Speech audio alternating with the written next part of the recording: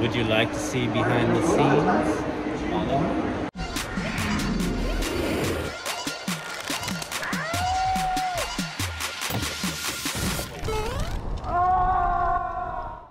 Hi, my name is Clint. I'm one of the owners and team lead here at the Commons Climbing Gym in Boise, Idaho. This is Gary Matos. He's our head route setter and big boss man in general. And we're gonna do a little tour of what our walls look like from the backside.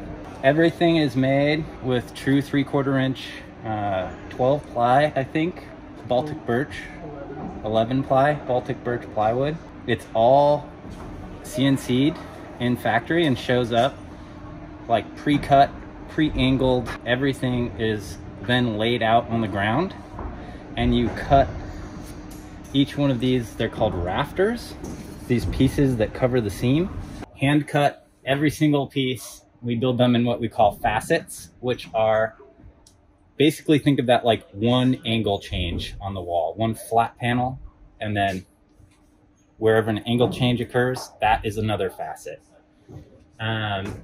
So when you're putting these things together, you have one person behind the wall screwing in from the back, one person from the front placing each square panel, and you do that over and over again whilst tying into this steel superstructure that is maybe a tight shot, but this is a hinge, 3/4 inch bolt. Someone on the front ties the panel to this, and then you adjust all these pipes that actually tie back to the major structure behind, which is built beforehand. What are these called? Those are called T-nuts. Super handy. They're great for home projects too, but this is what we actually screw our bolts into that hold the holds on the wall. So here's one. Here's a hold on the other side. Every once in a while, we will screw a hold on or screw a hold, like a big hold that's going to spin. That's what that looks like. Does this have this first, or you just don't do this at all? You just don't do this at all. There's no T-nut on the front. This in a climbing gym, you'll see either like a flat metal head of a bolt that's holding the panel on, or wherever the bolt hangers are also come tie back into this. And so when you fall in a climbing gym on lead, you're actually not falling on the plywood, you're falling on the steel superstructure. And that's why it's strong. So if you're thinking about, like, if you live in Kansas or something and you're wanting a 40-foot home wall where you're gonna lead climb, just remember that we're not falling on the plywood here. And I'm sure that Ryan's gonna show you what will happen if you whip on plywood. I totally want to whip on plywood now. Yeah, oh my gosh. I'm going to do some human testing when I get home. Yeah, wear safety glasses for the splinters. Yeah. That's what you're worried about? So this is pretty interesting too, I guess. Like these angles and these writing. Zone 23, Facet 7, piece 3. Something like that. Something like that. And then you go lay these out on the floor. So Gary and I were fortunate enough, I would say, because I was like flat broke. Yeah, he did the job. EP kind of saved my bacon. Onapri is the wall company that we hired to do this. They're awesome. U.S. office is based in Bend, Oregon. They've been phenomenal to work with. They're also the wall provider for the U.S. Olympics, or for the Olympics, and for USA climbing and World Cup climbing. They do a lot of stuff. They do a lot of stuff. They're also the first wall manufacturer on the planet. So if you're thinking about building a gym, contact Onapri. They're going to pay us for that. I hope so. They're not. They won't. Yeah. Is this building new? The brick is old. The brick is old. We took out the floor and popped the ceiling off this thing and then built basically a new steel building within the existing old building. You don't have 50-foot empty buildings chilling in Boise? Surprisingly, no. Yeah. There were a few 28-foot, which is like not super good enough. Sick bouldering gym, maybe. You call that the superstructure? Yeah. So this is the superstructure. Okay. And you lay these up, and so you build this zone by zone. Basically, you have this big metal framework, and then And this gets attached to the actual building, which this is attached to the actual building. You can actually see a tie way up there, where it's tied into the structural steel. Okay. It ties in 3 places. Okay. We'll just say that. And you put that up first. What holds up this while you're building it before you attach it to the superstructure? So you put it up piece by piece, panel by panel. Okay. What's really interesting with how the rafters are is you set the panel in, and the rafters, that's what these pieces are. We call them rafters. Okay. Basically hold that panel in place so that the person behind can screw it in and then attach it to the superstructure. And so you basically build this up and attach it to the superstructure as you go. And then the cool thing about these pipes is they're movable. And so then you do final tensioning to tension the entire wall together. You use lasers to level everything and make sure that it fits just right. What's super interesting, you were asking about our like wheel rock. That's going to be in the dark back here. Oh, but yes. Same thing over here. So we can actually lead on all of this as well, because even though it's a fiberglass backing with secret sauce coating. Secret sauce coating. That's perfect. We actually tie all of the structural parts that you would be whipping on, again, back into the main steel structure. Wait, your hangers go directly into this? Yeah, so it's like a... Whoa. This is a metal plate that they fiberglass in, so on the outside. So it's like a hollow... It's a hollow bolt. There's not a T-nut. Like, that's a T-nut. That's a... Fiberglassed in, sort of fancy... Fiberglassed in stainless steel nut. Got you. So the Gotcha. Okay, there's the no maintenance is you can replace these. It's just a bit more work than a regular T-nut. And these T-nuts are screwed in rather than having teeth, like I've seen on, I don't know, T-nuts that you'd buy for a home gym. Teleported. Yes, and you can buy these too. Escape makes really nice ones, actually. The screw-in ones are definitely the way to go. They tend to spin less and are a little bit easier to replace. So this right here is a hold. That is a hold. This is a hold. Not a hanger that you would whip on. Definitely not. The only hangers you're gonna whip on are here.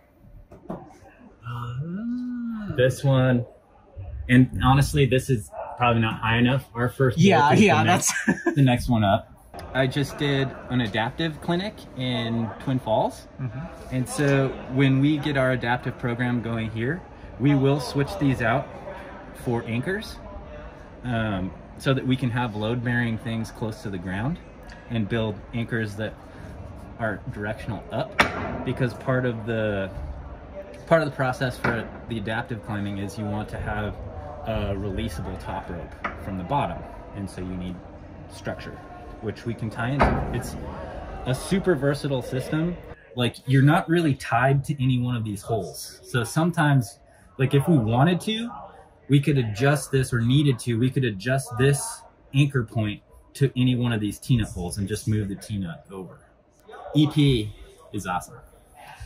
On a pre.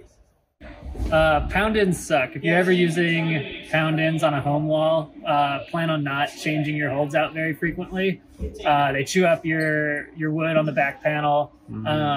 You can push them out as you're putting a hold on. So the screw-ins are the way to go if you plan on changing your holds decently frequently. That way you can save your wall, save some money, spend a little bit more on the initial purchase, and get screw-ons. Well, that makes a lot of sense. I've only seen the pound-ins. Yeah, the pound-ins were around for a long time, and everybody commercially has switched over to screw-ins just because it saves you time, money, and a headache rather than having a spinning hold on the front of your wall. I imagine they don't cost a lot more. They just take more time to install. They take more time to install. I don't imagine only like a 10%, 15% increase in price. But that's a good point about chewing up your wood.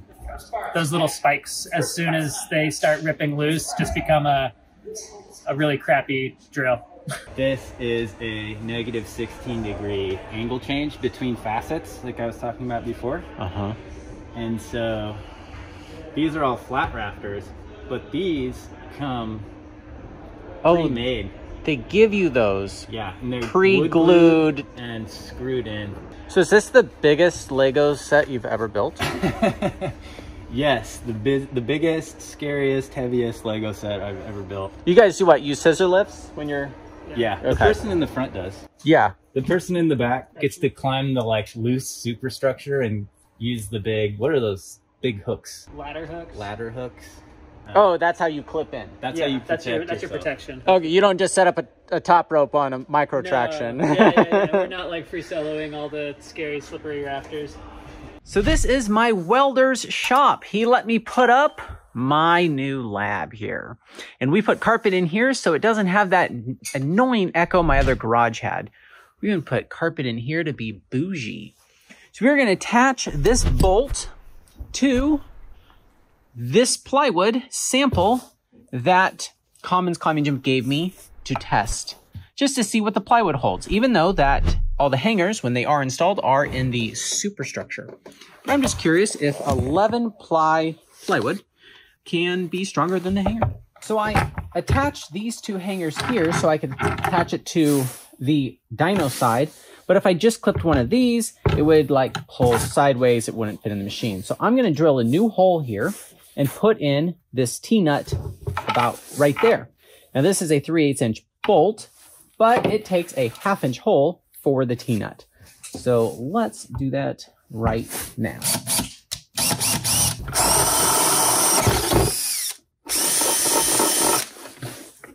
My hole is just not nearly as pretty as theirs. Let's secure this down. Now this stainless hanger should be stronger than 30 kilonewtons.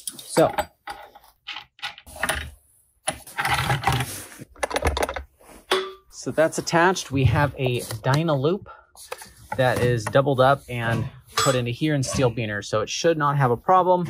And our total force, which is on this, should be reflected on our dynamometer here. All right, that's 2.4. Let's turn on the slow motion.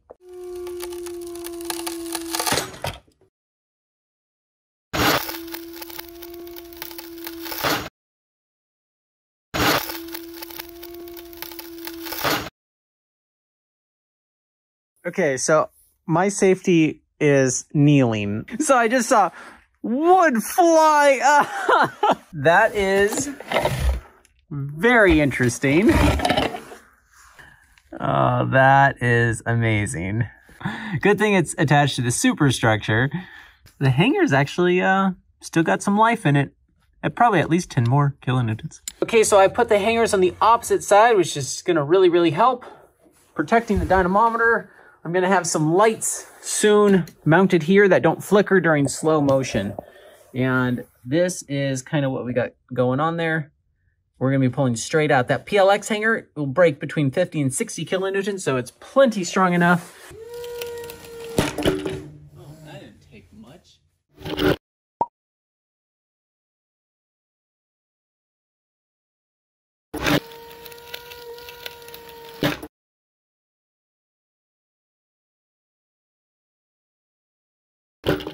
Oh, I'm such an idiot. All right, I do understand how T-nuts work, okay? I just didn't think about it. On this side, they're screwed on. That's the only thing holding them. Okay, I'm trying this again. T-nuts on this side, I didn't even screw them in because they just push against each other. It should be fine. Let's do it again.